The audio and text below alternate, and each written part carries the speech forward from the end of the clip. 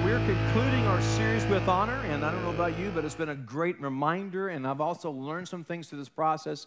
It's amazing how you can read the Bible all your life, and while you read it every day, you find something new, another information that brings about transformation. We've been talking about, the very first week, we spoke about that no authority is there except that God has established. And it shows here, show proper respect to everyone, love the brotherhood of believers, which would be each other, and fear God and honor the king. And it also says this, be devoted to one another in brotherly love. Love, honor one another above yourselves. And so this whole thing is about honoring. And that when we honor what God has honored, He'll bring honor upon us. You know, Jesus met a centurion and his servant was sick. And he said, please come to my servant. And he says, hey, Jesus, you don't even have to come. Just say the word. I'm a man of authority. He began to explain how there's an authority structure, and Jesus goes, this guy's got it. He understands what's going on. And so we've been given the illustration about how this is like a covering, that if you honor the covering, you get the benefit of the covering. And so when we honor what God honors, He honors us, and we receive more blessing in our lives. I don't know about you. I could get all the help I can get. And blessing is having God's favor. And so we want to make sure we honor the covering that God has given us. That starts at the home, by the way, honoring your parents. And we talked about that the second week, honor in the house and how we're supposed to honor our parents and how important that is. We also mentioned the fact that if we do not honor the authority structure that God has given us, what happens is we literally cut holes in our honor covering. And as a result of that, we end up hurting ourselves. How good would this be in a rainstorm right now? It wouldn't do very much for me. Why? Because there's poked holes in it. And when we show dishonor to people and show honor to God, we literally poke holes. And I believe part of the reason why we're experiencing what we're experiencing today in our society is because we become a society that dishonors each other. It's really a part of our culture. And we should be counterculture to that. We should be shining forth honor.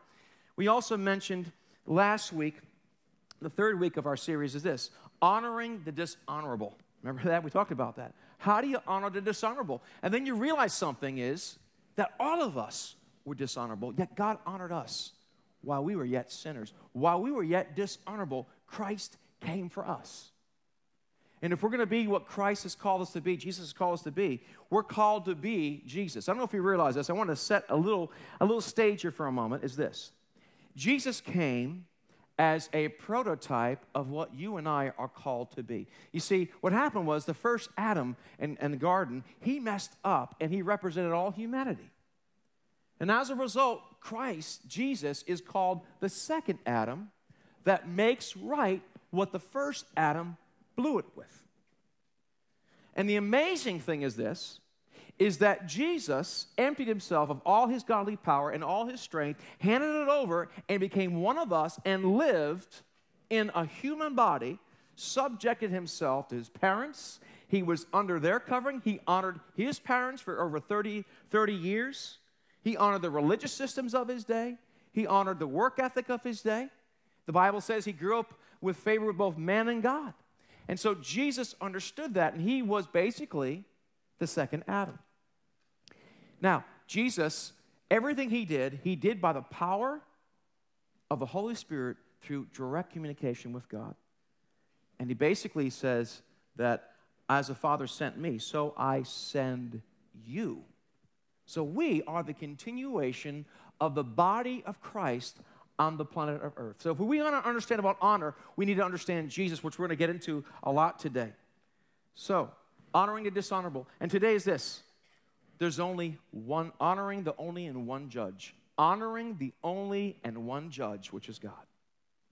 Today, there's a big movement, say, don't judge me, don't tell anyone what they're supposed to do, and judge not. We hear that all the time, don't we? But the funny thing is, people that say judge not are judging us for having a standard. So you can't get away from it. But here, don't judge anybody. You know, you hear that constantly. And this is something we hear all the time. And, you know, I did a little test on myself, and I wanted to see how much do I judge people and circumstances. And this is what I found. And I thought maybe I'm not really a judgmental person too bad. But I kept stock and kept a tally, if you will, in my mind to see if I was wrong. And I just found out that judging others is fun. It really is. It's a lot of fun to go around and judge people, especially at a shopping mall or beach, or I can't believe they're wearing that and looking like that. You know what I'm saying? Sit there, you go to the mall, you judge somebody. You're driving. Have you noticed that if someone's going slower than you, they're an idiot? If someone's going faster than you, they're a maniac. Right? Sit there, you judge people. I can't believe they do this. I can't believe they do that. We watch television. We judge what's going on in our country. We judge our president. We judge other people. We judge people at work. Who does they think she is, or who does he think he is? I can't believe they do this and the other. It's fun. And I find that I'll even, judge my kids. How could you do that? Don't you care about us? How could you leave how could you spill out orange juice over the brand new tablecloth we just got out of the washing machine? And what's wrong? You start judging the children. You start judging each other. I can't believe the person didn't say this to me. And I start judging that. And it's so easy to do that. And maybe someone's moody. I can't believe you're so moody. There was one time we were eating at a place I'd rather not talk about because I don't think it's as friendly as it should be. And I'm judging right now. And the waitress, she had an attitude. It's for me. If I'm going to go out and spend money and eat, I want to have a good experience. And this waitress was like throwing the food down and just being nasty. I'm like, what does she think she's? I started getting irritated with her. This is a number of years ago. We had a dear friend of us named Juan. And next thing you know, I was getting agitated with her. I was embarrassed because we had a guest we took out to her. I want to make sure they're treated well. And I was going to talk to the manager, and he starts talking to the woman. Next thing you know, she found out this woman's a single mom. Found out that she's having a lousy day, and she's going to get evicted from her house. She's going through all this trouble. Next thing you know, we're praying with her and for her. And her attitude changed dramatically. What happened? I was looking, and I was judging her, thinking that she didn't care about her job. She didn't care about us. I had it all figured out. How many times do we do that? But you say, well, we're supposed to bring correction. No, there's a correction that values mercy more than judgment. Correction that values mercy more than judgment. And Jesus has a lot to say about this. I even go to the store. You know how you want to hurry up and get home and take the kids to the game, whatever, and you're sitting there, you got your stuff. Okay, 10 items or less. I got 2 items. And there's a person in front of me that has like 20 items. Sorry. This is what happens all the time. Judging is our favorite pastime. If we're honest, but we're not, we're really good at judging people. And let me say something else about judging. Most people, including myself, think we're really good judges of character, don't we? That somehow, some way, I have an ability to understand what is going on between your 2 earlobes in the gray matter we call the brain. And I know what's going on. And I can size a person up. They don't care about me. They're this, they're the other. Just because someone does something in behavior, I immediately attach a desire or I attach a motive behind it and become an expert in psychology that I can read minds. Have you noticed that? A lot of us. And then what happens sometimes, we find that we're right. And so we get a track record. Well, I'm really good at discerning people. I talk to many people. I know how to read people. Really? You really do, huh? Yeah, oh, yeah. Okay, great, fantastic. But judging makes us feel good because it puts us in a better light than others. If you're judging, guess what happens? You get behind the bench. Now you're wearing the black robe, and you got the hammer in your hand, and they don't. You're above them. Feels good, doesn't it, to judge somebody else? But Jesus says something extraordinary. He says in Matthew, and we'll get to it a little later on, Matthew 7, verse 1, to go there later, judge not that you may not be judged. For what judgment you use, you'll be judged. And with measure you use, it will be measured back to you. And we'll get to that a little bit later. And so the Bible says not to judge. Well, what are we supposed to do? Walk around and let people walk over us? Are we supposed to not judge our children? Supposed to not judge other people? Are we just supposed to walk around, oh, it's okay. I'm okay, you're okay. I won't bother you, you won't bother me. I don't want to judge anybody. Oh, we are the world. We are the people. Okay, sorry. I'm sorry. I'm dating myself. That was a long time. People go, what's We Are the World? Okay, just don't Google it now. Okay, don't Google it now. But what's the deal? What does Jesus have to say about it? Well, I'm going to open your Bibles, please, to John chapter 8, because, this is a great passage of Scripture we talked about a little bit last week. We're going to continue to talk about it this week as well in the next 13 minutes. But anyhow, in John chapter 8, verse 10 through 19, we know what happened. There was a woman that was caught in the midst of adultery. She literally was caught in the act, and the Pharisees grabbed her and dragged her and brought her at the feet of Christ and threw her down and says, what should we do with this woman? It was a test, and they were trying to get him in the catch-22, where no matter what he did, he'd get in the problem. If he said, yes, judge her, he'd be in trouble. If he says, let her go, she'd be in trouble. So what did he do? He wrote on the ground, and from the oldest to the youngest left. And he looks at the woman and says, where are your accusers? She says, not here. Neither do I judge you. And he says something else we mentioned last week. Go and sin no more. Well, that's judgment. Well, let's continue to read this. And then this passage continues this week. We're going to look at it, okay? Verse 10. Then Jesus stood up again and said to the woman, where are your accusers? Didn't even one of them condemn you? No, Lord, she said. And Jesus said, neither do I. Go and sin no more. Jesus spoke to the people once more and said, I am the light of the world. If you follow me, you won't have to walk in darkness. So he's basically saying there's light and there's darkness. So that's a part of judgment. Yes, there's a difference between judgment and being judgmental.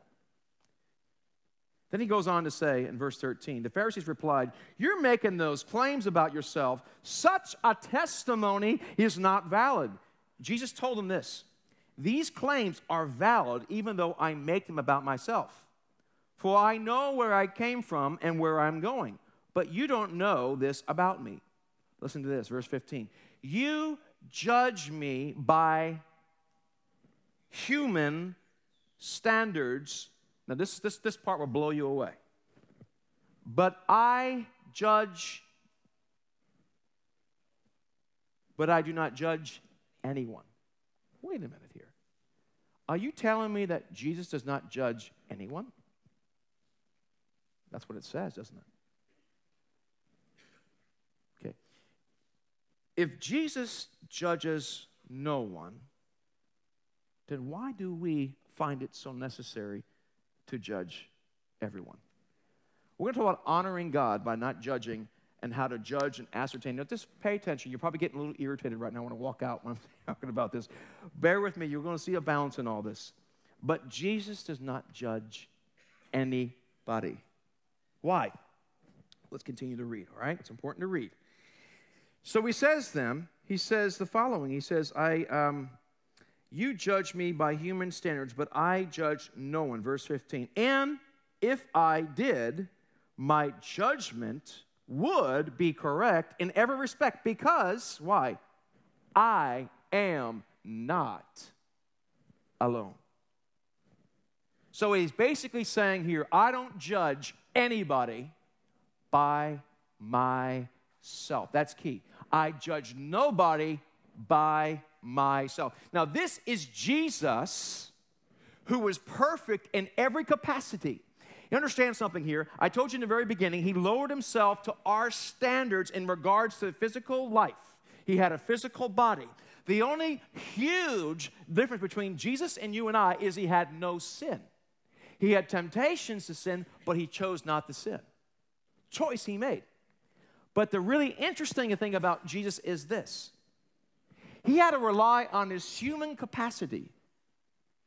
And he realized that in his own human capacity, he did not have the ability to look into a person's soul or their mind or to discern what was going on. In other words, in the physical form he was in, that he subjected himself as the Son of Man, he said, I dare not judge anyone by myself. Why is it we find it so necessary to judge people by ourselves? I do it and you do it too. We just love to judge people. There was something sent just recently in and someone just judged something. It was to help somebody else out, and someone took it the wrong way and thought we were being selfish. I'm like, no, we're trying to help somebody. It's amazing how people judge. Jesus does not judge. We should not judge. The key is by ourselves. What would happen? Imagine when something happens. Something at work happens. Or in that restaurant, for example, when the waitress was having an attitude.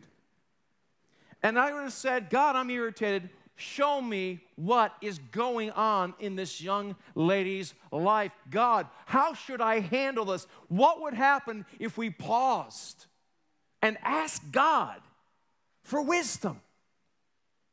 Just as your wife comes home and goes, or the teenager comes home and goes, let me just stop there for a minute. God, what's going on with little Johnny and little Susie? God, what happened today with her? What would happen if we'd stop and say, listen, I do not have the capacity or the ability to judge nobly or correctly by myself. Because Jesus didn't do it, I'm not going to do it. What would happen if we stopped right there? I believe many of our conflicts and many of our difficulties would evaporate. You and I are so quick to judge. I thank God that I've learned this. I grew up in Long Island, New York, and Wayne knows what I'm talking about. Sarcastic, quick wit. And I'd cut people up, and I'd see somebody and go say things. All my friends would laugh. I was a jokester. Imagine that. In the classroom, I'd say to cut people up, and sarcasm. I was really good at it. But you know what? That was so dishonoring to God, because I thought I understood everybody, because what it does is pushes everyone else down and elevates me. This is the cheap way to bring yourself up, but you also bring yourself down. He says the following. Verse 15, you judge me by human standards, but I do not judge anyone. Jesus told Peter, get behind me, Satan, because you are judging by human standards. Human standards is satanic in its origin, because without God, it's satanic. You don't have to worship a pentagram and cut chickens' heads off. But when you become humanistic and it's all about you, that's when we get ourselves in a situation. Then he says this in verse 16, and if I did, my judgment would be correct in every respect, because I am not alone. The Father who sent me is with me. Your own law says that if two people agree about something, their witness is accepted as fact. I am one witness, and my Father who sent me is the other. And some of you are saying, oh, great. I know people like that. God told me to do this. God told me to, you know people like that? The God tells them everything, right? God told me to wear this pink dress. God told me, some people get up in the morning, God, what should I do today? Should I get out of the right side of the bed or the left side of the bed? Father, should I wear a suit today, or should I wear jeans and insult people? Someone said I was wearing skinny jeans. These are not skinny jeans. My wife picked them out. All right. I'm just kidding with you, okay? But anyhow, stop judging me, okay? My wife trusts me. I had nothing to do with it. But we sit there and you say, oh, God, no, we're not talking about that. By the way, however, though, the Lord might tell you to wear something that day. Because who knows? Maybe God spoke to someone and said, let me give you an example. Imagine on a Sunday morning if Esteban was here and all of a sudden I got on all fours and I was crawling below his piano. He said the pastor's just lost it. He's going insane. Let's call the paddy wagon. Let's bring him to St. Mary's urgent care. He's something wrong with him. You think he's nuts. Well, this pastor that I knew of did the very thing. In the middle of the sermon, he stopped his sermon. He said, I don't know why I'm doing this, but I have to do this. And he gets on all fours and climbs underneath there. He comes back up. He said during the sermon, he's thinking, God, I'm not going to do that. God, this is of the devil. And he kept hearing it, that little voice. So he did it. After the service, people were like, well, Pastor, I said, I don't know. I just felt like I need to do it. And someone came up to him and said, no, I was praying, God, if you're real, have the pastor go underneath the piano bench. Now, if you and I were sitting there, that pastor's weird. This is a weird church. I'm never coming back here again. Sometimes God might ask us to do something that seems absolutely ridiculous and ludicrous, but How easy is it for us to judge somebody? He says, I do nothing but the Father. They say, where's your Father? He says, well, since you don't know the Father, you don't know me. So let's just talk about, there's about three things I'm going to mention quickly here to you today is this. We are not to judge. We need to honor God by not judging other people. Some of us have way too much confidence in our ability of being people readers. Sorry, you're not a people reader without God.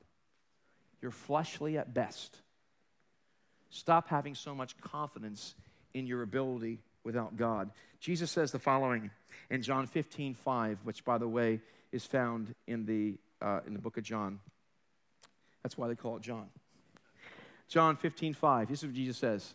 Let's talk about Jesus, who's our prototype. He says this, I am the vine. What? You are the branches. He who abides in me, and I in him bears much fruit. For without me, you can do everything by your wit and talent. What does it say? For without me, you can do nada, nothing. And when the Bible says nothing, it means nothing. Later on in the same chapter, or later on it says in a different book, John 5, which we were just at before, it says this, my Father's working, and so am I. Verse 19. John 5:19. So Jesus explained, I tell you the truth. Listen to this. The Son can do nothing by himself. He only does what he sees the Father doing. Whatever the Father does, the Son also does. If Jesus found it necessary to consult the Father, how much more necessary in our fallen and sinful state that we have to battle with should we consult with God before we pass judgment on other people? John 5:22. In addition, now this will blow you away because it's going to counteract what I just said. In addition, the Father judges no one. Wait a minute here. Whoa, you said that Jesus... Wait, let's listen. The Father judges no one. Instead, he has given the Son absolute authority to judge. Wait a minute. The Bible says, I judge nobody, and now he says that Jesus judges. Well, let's look at the context, okay? Let's continue to read. Later on, in verse 30, he says this. This is after Jesus healed a paralytic who was laying dormant, and the Pharisees were upset because he healed on the Sabbath. Okay, he says this. By the way, he tells the paralytic, I heal you, and stop sinning lest something else worse happen to you. So he does bring standards. What happens? Verse 30. I can do nothing on my own. I judge as God tells me. Do you see? He's allowed to judge when God is with him. And God has given them that responsibility, but that responsibility is contingent on his relationship and listening to the Father. The Father tells him what to do, and Jesus does it. The Father does not do it. Jesus does it. Do you see it? But he has complete reliance upon, how dare we, you and I, get to such a degree where we begin to look at each other and we begin to judge each other based upon our own understanding. Peter did it. No, God, don't have to suffer. Get behind me, Satan, for your heart is the thing of men, not of God. He says, I judge no one. He says in John 5:30, he says, I can do nothing on my own. I judge as God tells me. Therefore, my judgment is just because I carry out the one who sent me, not on my own will, not by my own will. If I were to testify on my own behalf, my testimony would not be valid. In other words, I don't dare do this thing without God. How dare we do this thing without God? Why do you think the church sometimes, and you and I, screw up so much, and that's such a horrible job sometimes in society? Because we don't do it God's way. We don't do it God's way. Verse 32, but someone else is also testifying about me. He's talking about John the Baptist. And you look at this, and back to John 5:30, he says this, I can do nothing on my own. I judge as God tells me. Well, how do you hear from God? What about people that say, I hear from God all the time? Well, the Bible, this is not a sermon on hearing God, but I'll tell you the quick 4-point series. You can just preach on it real quick. You hear God by the Holy Spirit that lives in you. You hear God by the Bible. You hear the God through circumstance, and you hear God through the witness of other believers that come into contact with this, okay? And that's how you hear God. That's partially how you hear God. And so we need to make sure it does not contradict the Bible. And Jesus says the following in John 8:28. He says this, so then, when you have lifted up the Son of Man on the cross, then you will understand that I am He. I do nothing on my own, but say only what the Father has taught me. And the one who sent me is with me. He has not deserted me, for I always do what pleases Him. Are we dealing with other people in the way that pleases God? The Apostle Paul says something that I think is really important for us to realize this. He says this in Philippians 3:3. For we, the circumcision, which is the Jewish people, who worship God in the Spirit, rejoice in Christ Jesus and have confidence in the flesh. No, we have no confidence in the flesh because the flesh is not competent to have confidence in. Why do we put so much confidence in what's so faulty? Why do we do that, my friends? We should not. Imagine you and I stopping and listening to God and asking God and relying on Him and honoring God before we get the gavel out. Apostle Paul says, oh, I might have confidence in the flesh. If anyone else thinks he may have confidence, I more so. He goes on with his pedigree and his biography and his resume, and it's impressive. Now I want to bring you to a couple places. Matthew 7, a lot of scripture here this morning, but I just think it does a great job, so we're going to look at scripture.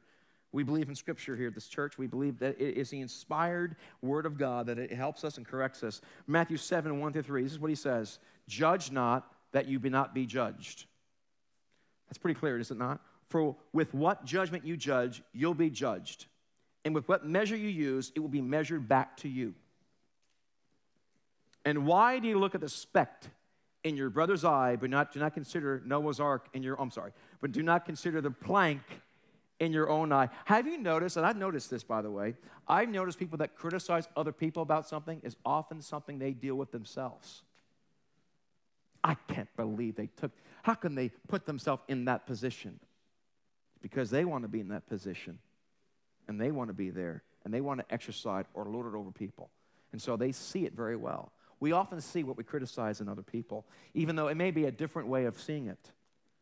What does it say? What does the Bible say? It says, and why do you look at the speck in your brother's eye, but do not consider the plank in your own eye? Hypocrite, verse 5. First, remove the plank from your own eye, and then you'll be able to see clearly to remove the speck from your brother's eye. So before we ever dare to bring correction to somebody else, make sure you're humble first. You say, Father, is there anything in me that is being judgmental, or is there an issue in me? I may not have trouble drinking, but maybe I have a trouble with being prideful, or maybe I have a trouble with being judgmental.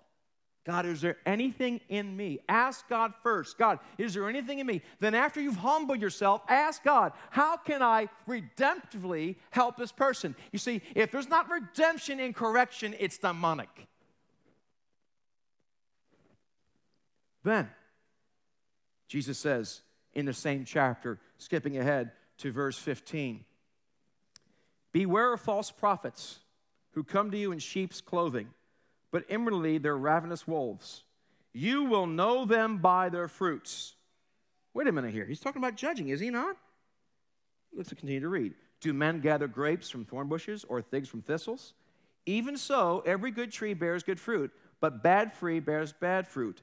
A good tree cannot bear bad fruit, nor can a bad tree bear good fruit. You shall know them by their fruit. Yes, we are to be discerning, but we don't get to this point without first going to God and saying, hey, God, is there something in my own life Before I point the finger, as you heard it growing up, there's 4 coming back at you. So I go like this. First, God, is there anything in me? First, God, check my heart. God, am I being judgmental? Ask God first. Then humble yourself. Then you'll be able to help somebody else out and discern what's happening. But we do it not by ourselves. All by my... No, you're not going to be by yourself in that, okay? Okay, that's the first. Don't honor ours. The second point, real quick, is this. Honor God by not even judging yourself. Huh? Yeah. Don't judge yourself. I'm going to say something that might bother you for a few seconds. I don't believe in introspection. Every time I introspect, it's fruitless and causes me grief and problems. When I look within. Sounds real Star Wars-y, doesn't it? Look within. Well, when I look within, guess what happens? I'm looking within by myself. And there's about 3 or 4 things that can happen. Number 1, I can think, wow, I'm pretty good, and get arrogant. Second thing that can happen is, man, I'm a mess. I'm a hot mess. Okay? Then I beat myself down, or I can be like, hey, I'm not a bad person. And what's the problem with introspection? You're judging yourself without who? Okay, and what does God say? What does the Bible say? Jesus says what? I judge nobody, including yourself. Many of us judge ourselves by ourselves, and it causes great problems. It causes arrogance. It causes depression. It causes all, I have found. And so I stopped judging myself. It doesn't work very good. Instead, I want to do what the psalmist does. Psalm 139:23. Search me, O God, and know my heart. Test me and know my anxious thoughts.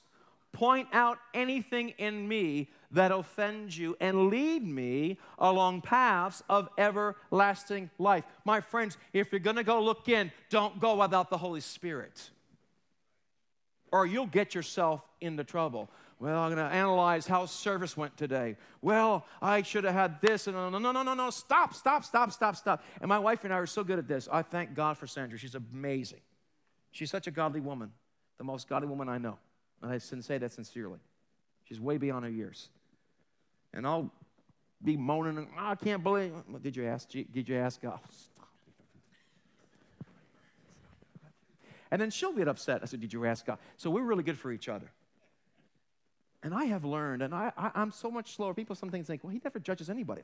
Because I realize, apart from God, I'm a wreck. I'm a hot mess, and so are you. We got to rely on God. Don't even introspect on your own without God with you. And then the third thing is this.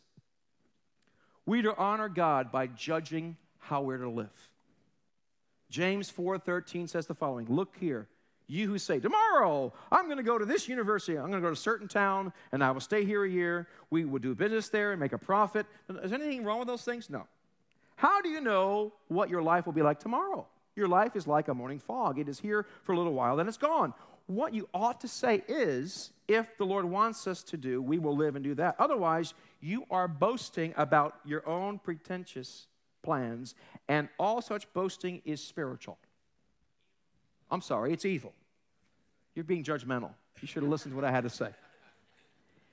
You see that? Doesn't mean we walk around, if the Lord wills. No, but I want to go to this school. I want to be an astronaut. I want to be a lawyer. I want to start my own business. I want to do this. At this stage of my life, I should be doing this. I should be making this. I should have this and the other. She should be treating me. He should be treating me. They should be treating me. I'm going to do this. I'm going to do the other. Shut up. Shut up and put up. And say, God, what do you want me to do? Jesus said, I do nothing unless He shows me. So I want to encourage you today not to judge other people. All right? Don't judge other people. That's not our job. Don't be judging yourself. without God introspecting. Don't do introspection, do God inspection. And don't make plans on your own without involving God. You know, you might have heard of Anne Grant Lotz. She's an amazing woman of God. It's Abraham. It's, what's his name? Billy Graham. Billy Graham's daughter, and she's an author and a speaker and a tremendous woman of God. And she mentioned that when she was a teenager, she was irresponsible with a car. She was driving fast on a country road. She ended up hitting the neighbor's car. And she went back home, and she tried to avoid her father the best she could. She couldn't stand it anymore. She went to her father and said, Dad, I hit Mrs. such and such's car. He says, honey, I know that already. She already called me. I was just waiting for you to come to me. Some of you think God doesn't know what's going on. God's waiting for you to come to him. He doesn't want to judge you. He wants to bless you. Right now is a time of redemption.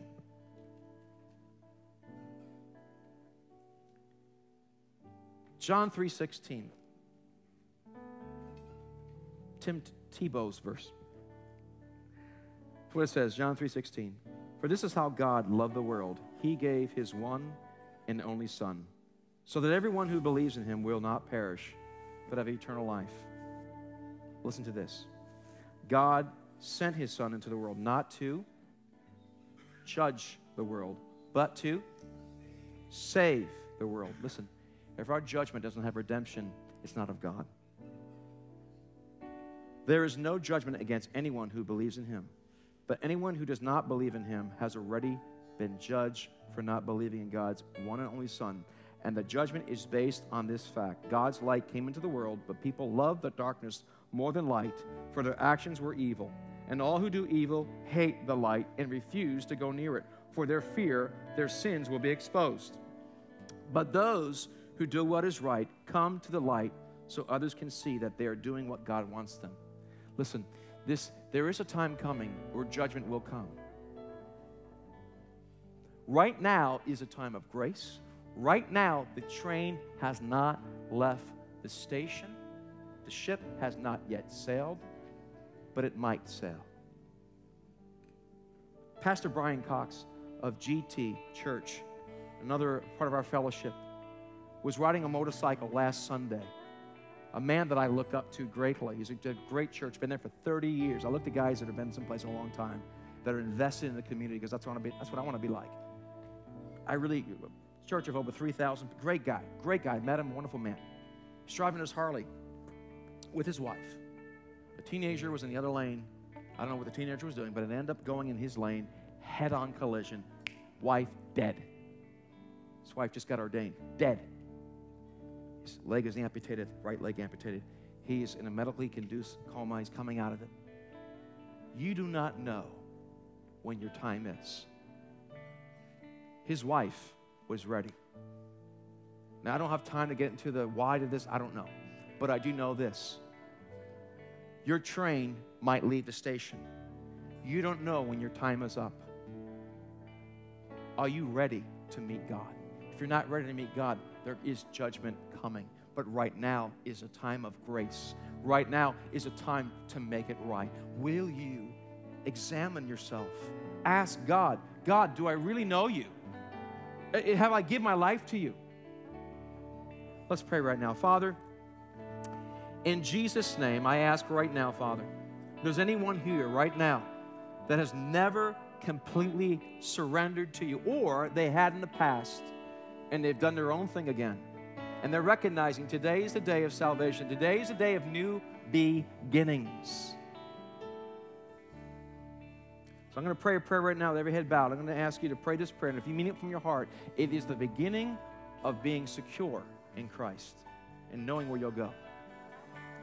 Lord Jesus, I thank you for dying on the cross for me.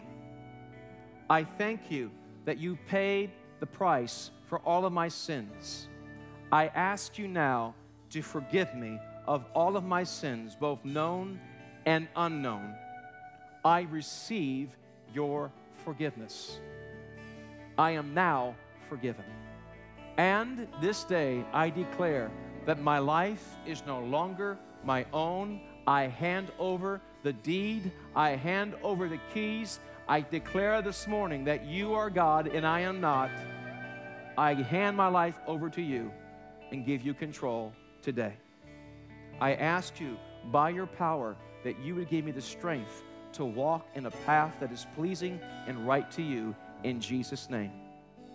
Amen. With every head bowed, if anyone prayed that prayer today, just so I know a little better, anyone prayed that prayer today, just a quick show of hands. Anyone this morning said, Pastor, I pray, thank you. Anybody else this morning?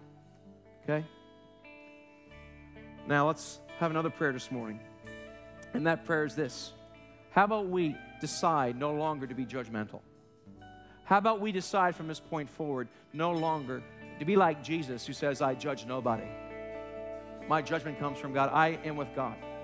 Let's pray right now. Father, in the mighty and matchless name of Jesus, we choose this day to stop judging other people, stop judging ourselves, and stop judging our direction, and choose to give you authority and the last word in all that we do. Forgive us, God, for being judgmental, and we choose to stay forward with your help to walk in a path that is reliant upon you. We want to honor you with our hearts, our lives. In Jesus' name, amen and amen. Thank you for being attentive this morning. I'm going to ask that the prayer team make their way up. If you need prayer for anything at all. Otherwise, let's close this one last song. Go ahead.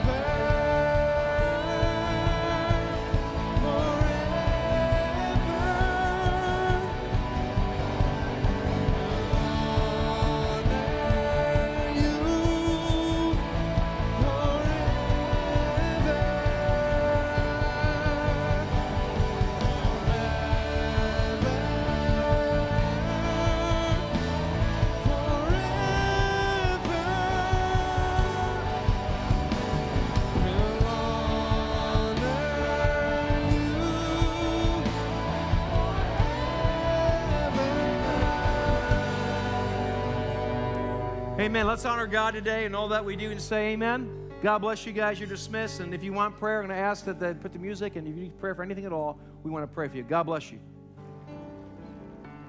Wow. Hey, man. Oops. We're just waiting